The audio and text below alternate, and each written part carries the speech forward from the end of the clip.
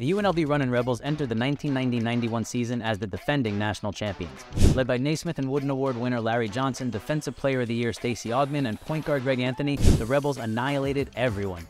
Their average margin of victory was a massive 28.9 on their way to an impressive 30-0 regular season. Coach Jerry Tarkanian's squad looked virtually unbeatable heading into the NCAA tournament. However, their 45-game win streak came to an abrupt end when they went up against Duke in the Final Four. UNLV had embarrassed Duke in the championship game the year prior, thrashing the Blue Devils by 30 points. Christian Laettner and Bobby Hurley got their sweet revenge with a tight 79-77 victory en route to the national championship. Already considered one of the best college teams of all time, the 90-91 Runnin Rebels could be even more highly regarded if they had not been upset by Duke and went on to win back-to-back titles with an undefeated record. Follow and subscribe for more sports stories like this.